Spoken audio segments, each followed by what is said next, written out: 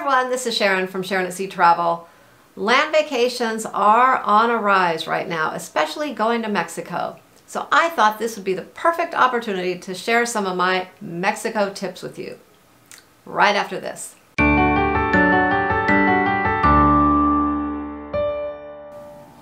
We have traveled to Cabo San Lucas many times, mostly by cruise ship, although we recently flew down there for the second time, taking our second land vacation in Cabo San Lucas.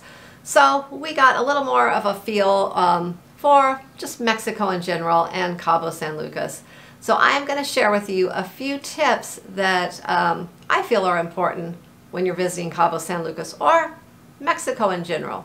But these are going to be things that you do not want to do. So these are my 10 don't tips for Cabo San Lucas, Mexico. After watching the video, let us know in the comments below if you have any extra tips that you would like to add to our tips for Cabo San Lucas to help everyone else out there.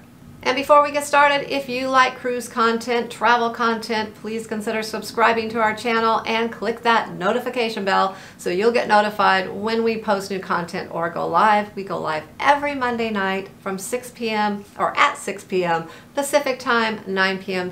Eastern time. And we talk all about cruise, travel, and so much more. So come on and join the fun. Now, let's get back to these tips. All right, number one. When arriving to Cabo San Lucas at the airport, you are going to be greeted by multiple people trying to sell you things.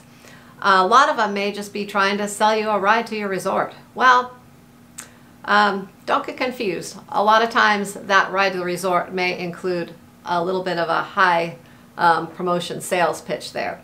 They will try to get you sometimes to other resorts. They will want you to sit through timeshares. They may offer you another stay there at another time, saying that you can come back for really cheap. You know, just come over here and sit through this little sales presentation. It'll only take 15 minutes, something along those lines. Well, you know, we fell for that years ago. It is never just 15 minutes. It is like a whole day. And once you get started on that, if they start to ask you whether or not you have a credit card, you know they're going to try and sell you something because they want to make sure that you can pay for it. Nothing's really free out there. Just remember that.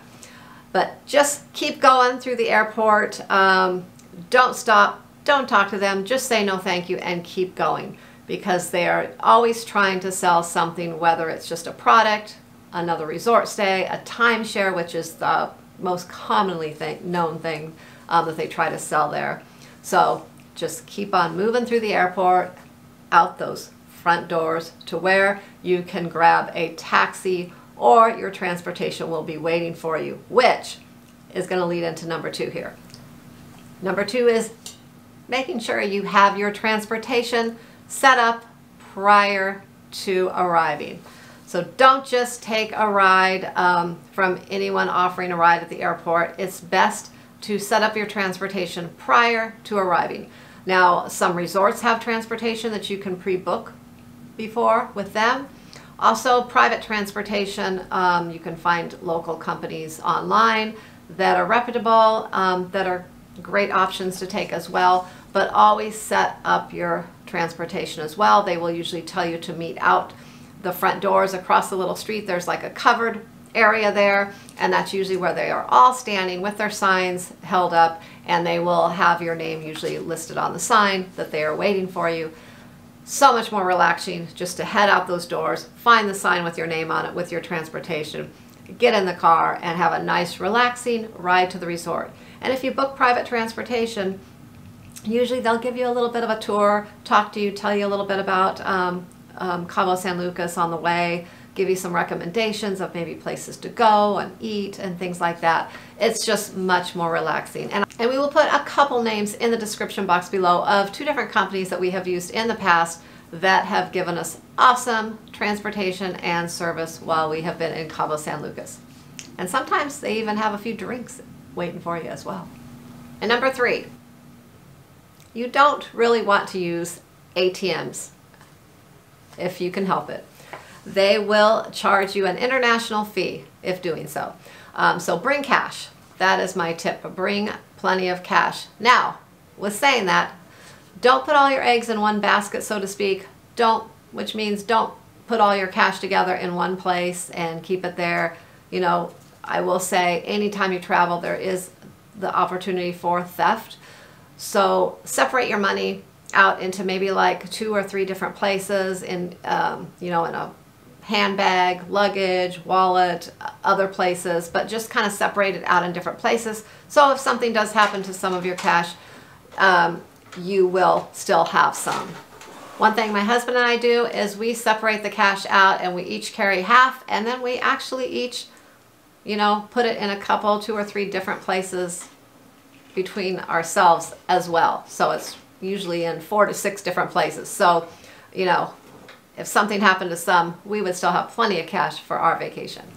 A question I receive frequently from some of my clients who are traveling to Mexico is, do I need to bring pesos? Well, no, you do not need to bring pesos to Mexico. Mexico does accept the US dollar just about everywhere in Mexico, especially any type of tourist area.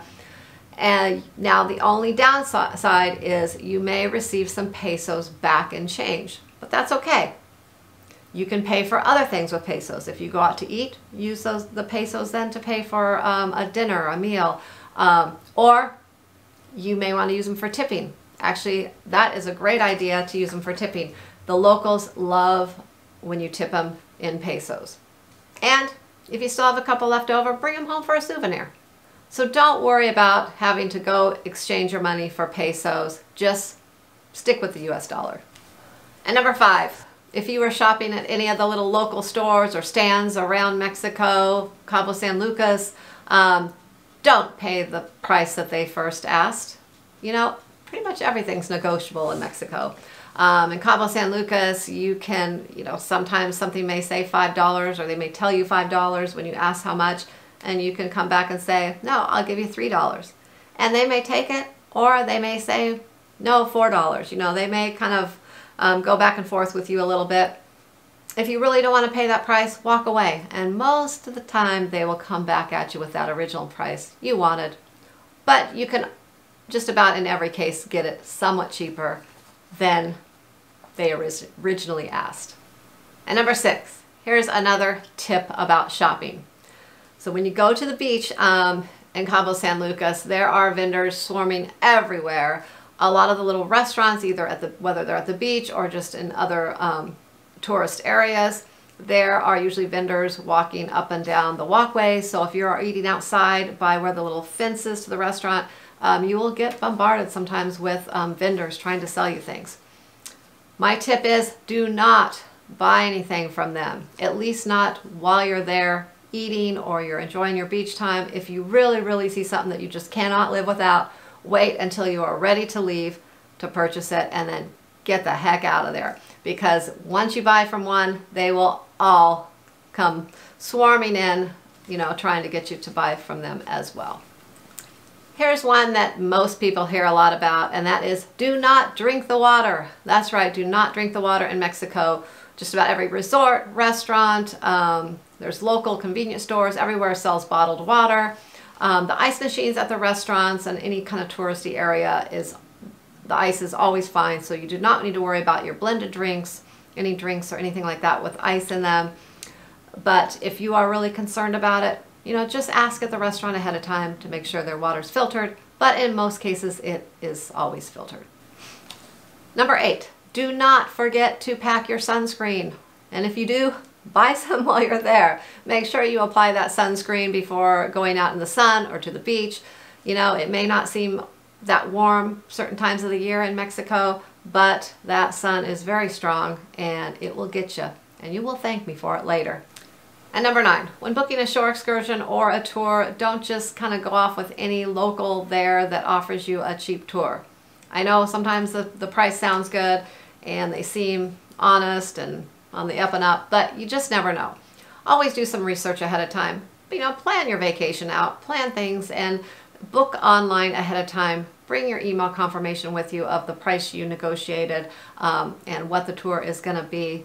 Have all that information with you. You will thank me for it later. You'll have a much better tour. You'll enjoy yourself and you will feel safe.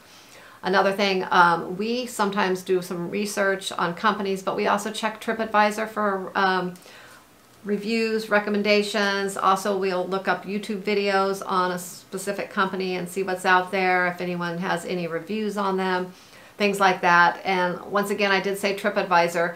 We don't ever book through TripAdvisor because those are third-party vendors, but TripAdvisor takes a little bit of the money when you book through them, and then the locals don't get it. So I would just go directly to that company and book, but TripAdvisor is a great place to get some reviews. So do your research ahead of time, pre-book your tours and excursions, and have an enjoyable day. And number 10, last but not least, always keep your passport in a safe location.